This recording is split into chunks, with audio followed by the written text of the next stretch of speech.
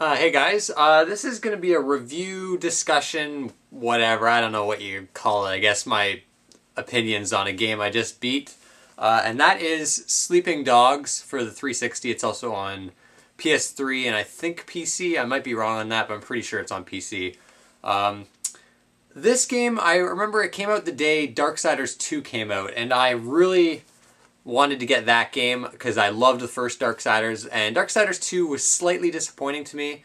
And Sleeping Dogs was a game I wanted to get, but for whatever reason I didn't get it. I wish I'd picked it up that day because this is a great game. It's an open world game, so it's similar to your Grand Theft Auto or Saints Row, but the things this game does, like, it's a really, I guess, it's a really forward-thinking game. There's so many things this game does that I just love. I guess I'll start with the story. The story is pretty simple. It's pretty generic. It's the kind of thing you see a lot. You're basically an undercover cop who's lived in the States for a while, and then he moves to his hometown of Hong Kong, which is where the game takes place. And you kind of have to, infiltrate the triads. And of course, he becomes attached to some of the people he meets, and, the lines are blurred between whether he's a cop or if he's actually becoming a triad.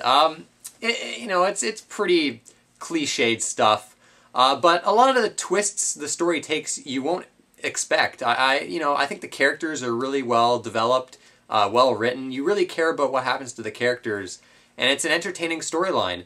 It takes a bit to pick up. The first few hours were kind of slow going, but towards the end it gets really good. And I think part of the reason why the storyline is so good is that, as the main character, Wei Shen, he's a fantastic protagonist. Really a lot of depth to him. So yeah, the story, for an open world game, it's great, which is good. And when you have an open world game and the story is not so great, then it has to be a fun game to just mess around with. So for those that loved Grand Theft Auto, or hated Grand Theft Auto 4, I should say, because it didn't really, it wasn't a game that you can go around and mess around with, this game's a little bit better in that regard. I'll talk about, first off, the story missions. They're extremely varied. There is not a weak mission in this game. Whereas in Grand Theft Auto games, there's some missions in those games that I just hate. In this game, they're all fun, very varied. And it's one of the few games I've played where it feels like you're a cop. I mean, you bug different types of places that you go to. Yeah, you do surveillance. You got to be kind of stealthy and infiltrate different areas. And there's a bunch of mini games too that you can do. You can use your phone to like hack different things and stuff like that. And I don't know, it's just, you really feel like a cop when you're playing this game. A lot of the missions are fun like that. Because the game's split up in like cop missions, then you have the triad missions, which those are your typical Grand Theft Auto fare. Might be shooting down some guys in a car chase, some hand-to-hand combat fights, some shootouts, stuff like that. But because all the elements in this game work so well and are so fun, those missions are great. The hand-to-hand combat, which that's the one thing everybody loves about this game, and I agree. The hand-to-hand combat in this game is fantastic. It's reminiscent to, say, Batman Arkham Asylum and Arkham City. Not quite to that level, but close enough. You can attack anybody in your vicinity at different angles. Combo-based fighting. You can like break people's limbs. You can counter attacks, which you definitely want to do that. If you don't counter, the fights can be quite hard. You can grapple enemies. Like, the fighting feels good. When you punch guys and kick guys, it feels great in this game. So the hand-to-hand combat is really fun, and it's actually, the majority of the game is hand-to-hand combat. So that remains fun throughout the entire storyline. The gunplay itself, I've heard lots of people say it's not so great. I actually thought it was quite well done. It's got a pretty basic cover system. If you leap out of cover and hold L, you can do this slow motion thing where you can get a kill chain going in slow motion. I did find the enemies, though, when you're in the shootout parts, have ridiculous aim. Like, they'll always shoot you. So you tend to get hit a lot in the shootouts, but, they're fun. The slow motion thing helps a lot. You can, disarm enemies, a bunch of different weapons. Really fun, and there's not that much of it, actually, which is odd. I think Like the first shootout in the game doesn't come for quite a ways into it. But yeah, that's fun. Throughout the storyline, you'll be doing chases on foot and in cars. The on-foot chases, they're okay. You know, you're running up different buildings, you're scaling buildings, jumping over fences, stuff like that. You don't actually tackle people. Like, I know LA Noire, the chases in that I thought were better, because you could actually, you know, tackle people, and they were a bit more involving. These ones, they're pretty simple, and maybe a bit on the boring side. What else is... I guess in terms of the actual map, you can do a bunch of different mini games. There's fighting arenas, a bunch of collectibles to get. There's cockfighting, a bunch of gambling rings. You know, you can go around and buy different clothing, buy different cars. You know, all the usual stuff. Well, except for the cockfighting. There's karaoke, which was pretty interesting. I want to talk about the collectibles, because this game does something that I hope, if Grand Theft Auto 5 doesn't do this, I'm going to be very disappointed. You know, by doing certain missions in the game, actually taking out girls on dates, which that's actually one of the weaker parts of the game. I'll get to that in a second. You can see where all the collectibles are on your giant map, and you can make waypoints to them. I love that. As someone who goes for all that stuff, you know, and tries to complete the game to the fullest, that is a godsend. I loved how they showed the collectibles on the map. I mean, Grand Theft Auto 4, for instance, like, there's those pigeons you had to shoot. There's no way to know where they are. I don't know how anyone finds all that stuff without any kind of map or anything, but how this game does collectibles is great. You can set waypoints to anything, which is, you know, great. It's got, like, there's, like, these GPS kind of arrows when you're following a certain waypoint when you're driving, which I love that. It's very easy to find out exactly how you're going to get to the place you need to go and where it is. Just great. There's taxis you can hire to bring you to any shop, I think, in the game, and that's all great.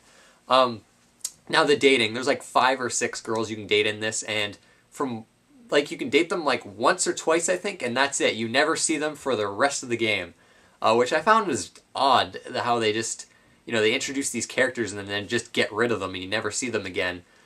You know, there's like, you know, well-known voice actresses and actors for a lot of characters that don't really appear too often in this game.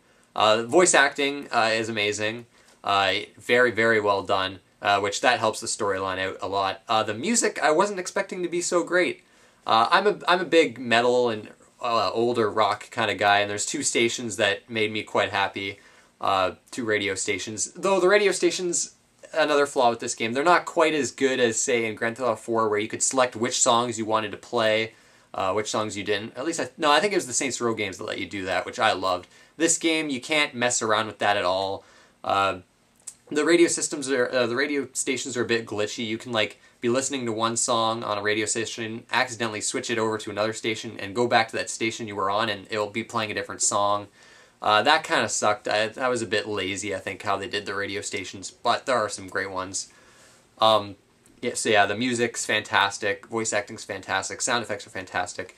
The visuals, they're not the greatest. I think Hong Kong looks fantastic. You know, it's a very vibrant setting. Lots of, you know, NPCs running around. That's all great. The character models, though, in this game, I think are pretty ugly. I don't know about the PC version, but at least the 360 version, not the prettiest looking game, but, I mean, the visuals, you know, who cares? You know, that's not really super important, but definitely not the greatest visuals around. But yeah, Sleeping Dogs, just a really fun open world game. I was really impressed with the storyline. It takes you quite a while to get through it. There's a bunch of different side content you can do.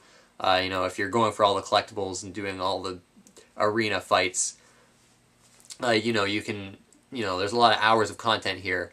You know, there's an upgrade system.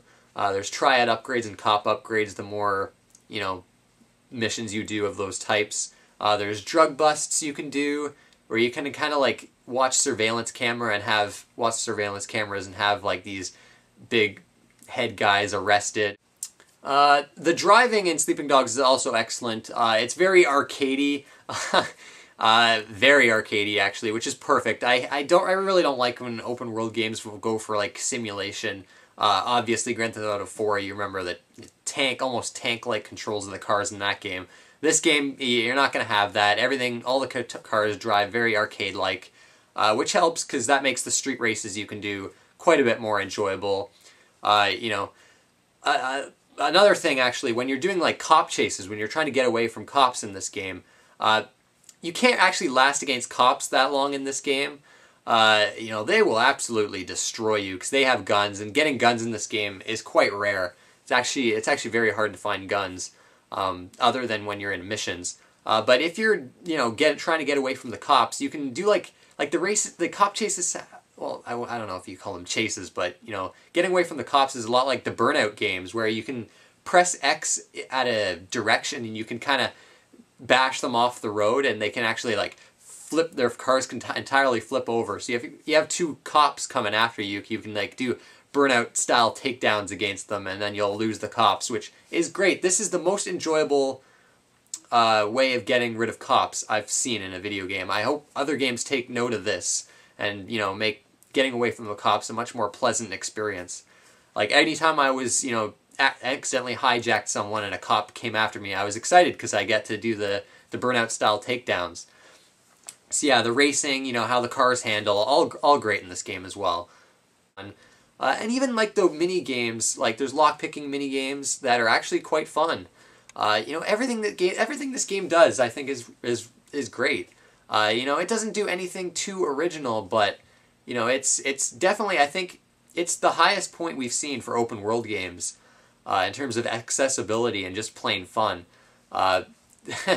So yeah, if you have any interest in open world games, definitely give Sleeping Dogs a try and look for it. I got it for $20. I don't know if it's around that cheap now, but I think it should be $20, $30.